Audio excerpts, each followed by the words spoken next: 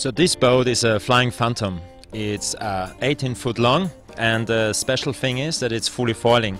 That means we can completely fly over the water. To be able to fly, we need these foils we have here. On this boat we have J-foils. J-foils means that the foil simply looks like a J. And with a certain speed, the whole boat is starting to lift above the water and simply flying. The good thing about the J-foil is that it's kind of self-regulating. That means when the foil is completely in the water, we have a big surface of foil. The more we come up out of the water, the less surface we have. So the tip, the very end of the foil, is looking out.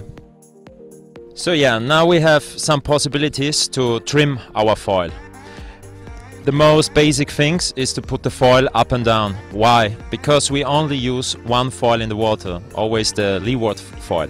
The windward foil we want to put up to have less drag into the water and to be just simply faster.